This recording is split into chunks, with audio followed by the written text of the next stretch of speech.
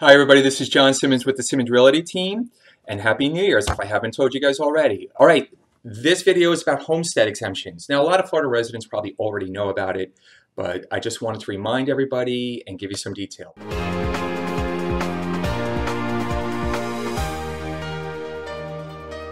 Okay, homestead exemption. It's one of the few things that saves Florida residents money.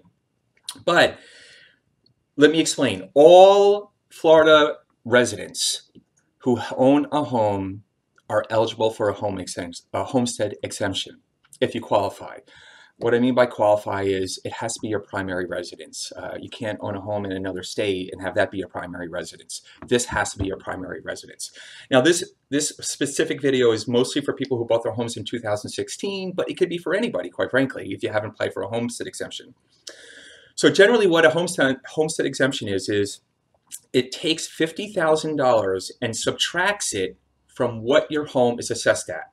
So let's just say your home is assessed at $400,000 according to the property appraiser.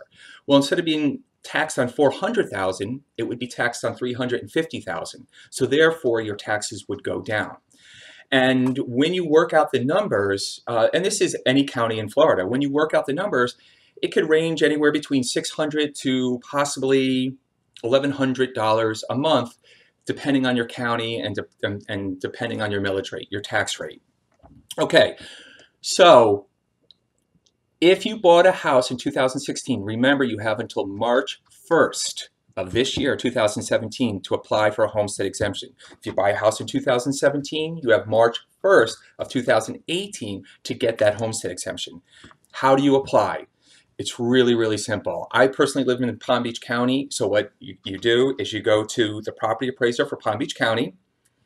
Right on that first page, it will say homestead exemption, and you can do the whole thing online. They're going to give you a few things that you need to apply for. I mean, not apply, a few things that you need to send in, that proving that you're a permanent resident here. But it's real simple. You send that in, and you get the homestead exemption. Again, for 2016, you get the homestead exemption for 2017. If you buy in 2017, you'll get it for 2018. Okay? If you don't apply at all, then you're not going to get it, and you're not going to save that $600 to $1,100 a month.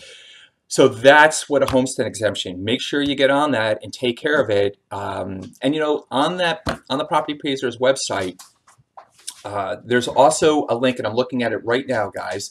There's also a link for portability.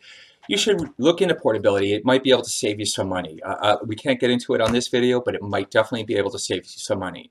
So there you go. Hopefully you'll homestead your house if you haven't already. If you have any questions, feel free to give us our team a call.